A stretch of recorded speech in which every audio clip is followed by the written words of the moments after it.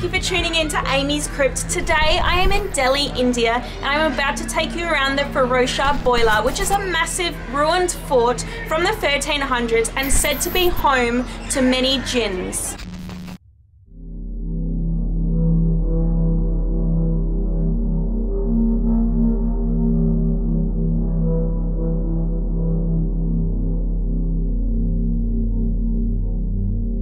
The Feroz Shah Boiler is a massive ruined fort and it dates all the way back to 1354. It sits pretty close to the centre of Delhi and today it remains in ruins, but it is still a place of worship and contains several buildings of significance. Though many are attracted to visiting this place, it does have a very creepy side, which is what I am interested in and why I brought you guys here. This fort is believed by many people to be one of the most haunted places in Delhi, India, and that is because it is said to be occupied by Djinns. What is cool about Djinns is they are actually quite a new concept to me. I actually didn't know anything about them until I started a YouTube channel, and many of you, my subscribers, had mentioned Djinns to me. The only real knowledge that I had was that I knew that Djinn translated to genie in Western culture, and being a horror fan, I knew about the Wishmaster, which features a very evil Djinn. The shit just hit the fan. It was also one of my favourite horror movies from when I was a kid. Djinns are beings, yet they were supposedly created a little bit differently to humans. It said that at the beginning humans were created from clay, whereas Djinns were created from a smokeless fire. And this has led them to not really be a physical being, but something that humans actually can't see. So what really is a Djinn? It isn't a ghost, but it's not an angel or a person. It's almost like its own being, just created a little bit differently. It is said that Djinns have the power to manipulate our world, as they can come in and out of our dimension, and they generally live in a different dimension. They also have the power to manipulate humans' minds, especially if they are of a weaker demeanour, and sometimes even possess them. There are stories of Djinns falling in love with humans and then coming to possess the ones that they do love. Some other cool and noteworthy facts about Djinns is that they can live for hundreds, if not thousands of years. They even have the ability to marry and give birth to their own children. They can shapeshift and present themselves in different forms, so they can look like humans or they can look like certain animals. There are several different subtypes of Djinns as well, and many of these choose to reside in different types of areas, and one of those being ancient ruins such as this place. Now today is Thursday and I have specifically selected this day to visit the fort, and it is a very special day, and that is because it draws hundreds to thousands of people here to worship these Djinns that are said to reside here. They will come and gather here, leave offerings such as the candle that was burning just behind me. They will pray to these Djinns and ask them for favours or wishes, scribble them on small pieces of paper and leave them here. So we're going to go out and see if we can witness this and see what this is all about. This seems like a very cool cultural thing related to Djinns and the paranormal, something that I want to explore a little bit more. If you are from India, Delhi, or you know anything about Djinns, maybe I've missed something, maybe I've given a fact that isn't quite correct, please leave me a comment below. I would love to know more about Djinns and how they relate to you, your culture, or even if you have any stories relating to Djinns, please let me know.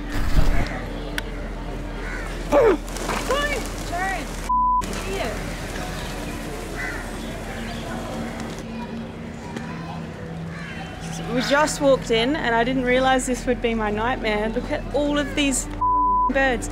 And as soon as we walked in, eagle swooped me. This is like freaking me out. These are eagles right above you guys. There's hundreds of them too. They're swooping that dog. This is, oh my god. Face your fears and go out there. Oh my god. What pants?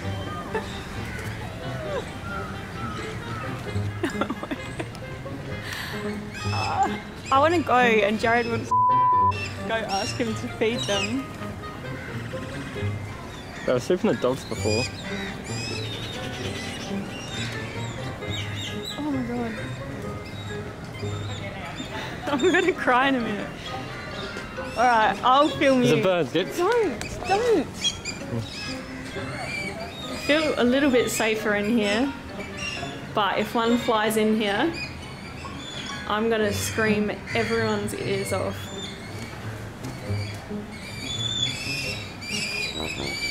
So I need to get out of here because I'm getting out of here. So we've come across our first bunch of candles here. So people supposedly come here and worship the Djinns, and they leave offerings and light candles, make little shrines to ask them for favors or wishes, being a genie. So that's cool to see. And this was the candle that was burning. It's gone now. Oh, incense as well. Right here.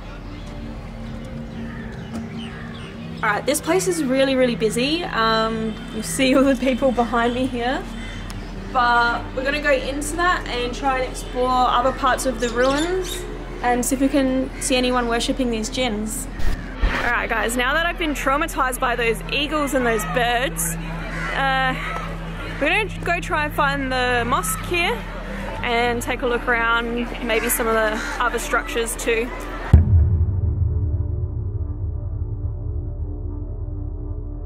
I think this cat is eating the offerings. So people leave grains and milk, usually. I don't know what that is. That's not a Djinn, that's a cat.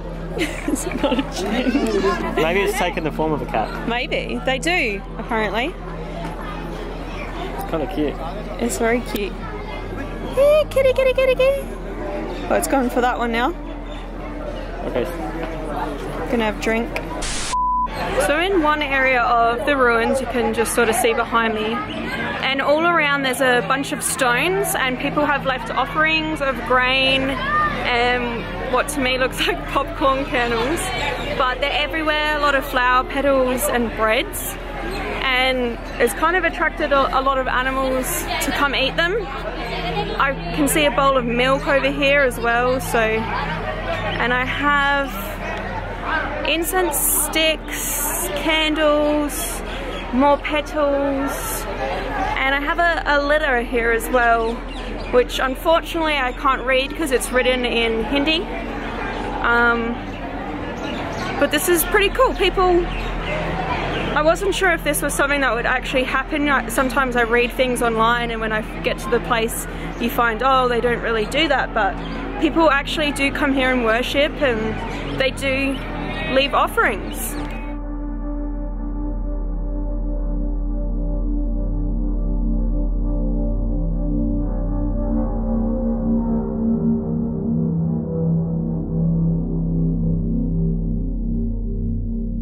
This is so crazy. There's so many people just up here trying to get into the little mosque temple.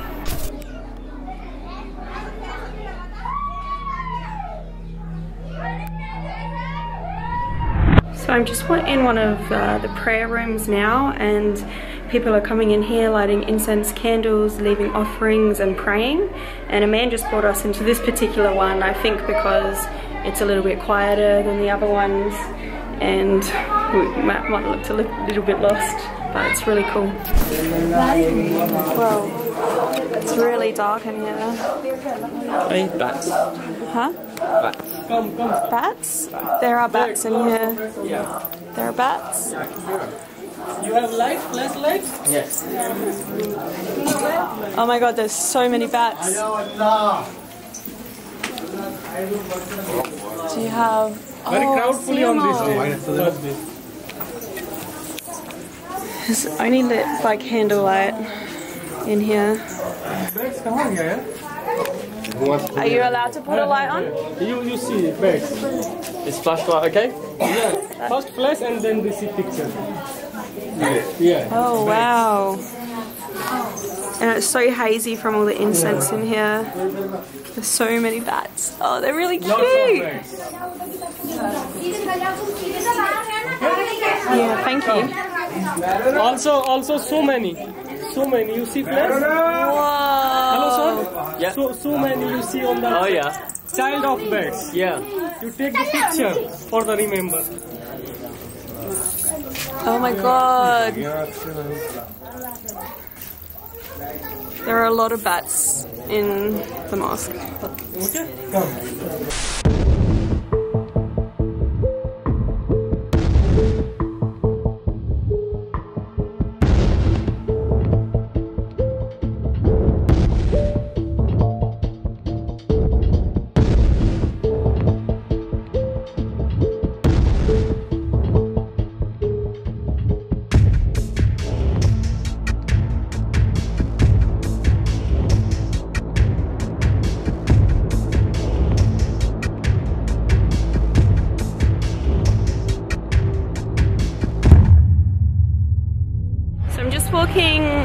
the outside of the mosque now, and all of these people are going into these little rooms just off to the side, and that's where they pray to the Djinns and leave candles and offerings and their letters for their wishes.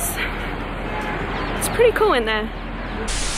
So I was just told that this place behind me here used to function as a prison, and this behind me was the prison poorhouse. So people were kept here in all these cells just along here.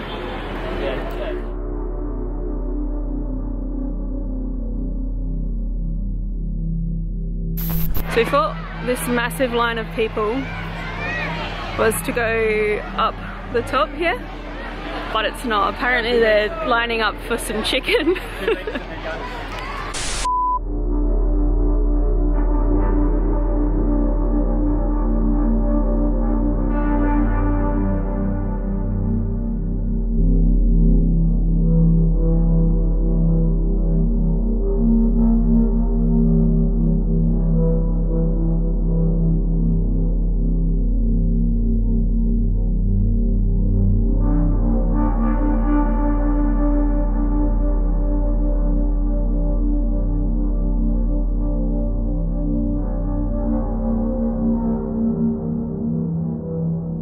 So everyone's just slowly leaving now, all behind me, all the big crowd, leaving all their incense and candles burning, and it's really cool at night. You can kind of see them still in the temple behind me. It was really interesting, and it's something that I haven't actually seen before. I've only been in India a few days, so it was really cool to see. If you guys know anything about this practice or Djinns or anything, from what I've heard, the Djinns, at least here, aren't necessarily a bad thing. They're actually a good thing. People leave those letters and they leave photocopies of the letters everywhere, asking for things that will help them in their lives, like their wishes or to help them through trouble.